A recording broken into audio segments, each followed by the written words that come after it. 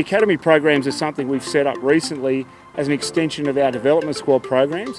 What it does essentially is it allows us to start working with kids aged 14 and work with them for a little bit longer and take our program to the regions so that the Canberra Raiders are visible in their respective regions and, you know, getting kids right from the start.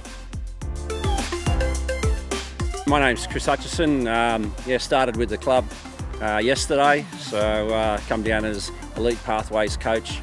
Done a fair bit over the years, the last 20 years with Parramatta West Tigers in development and Harold Matts SG Ball and under 20s. So just really excited to see what we've got in this region and hopefully make a few NRL players in the future.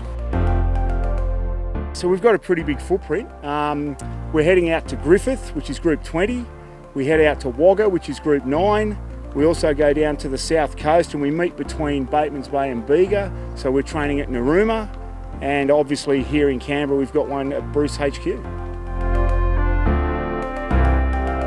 Getting out and seeing those regions, and it's really exciting to see some of the kids over the last few days, and there's some talent there, so it's really important that we connect with the locals in those areas and show them that there is a pathway through to the NRL with the Raiders.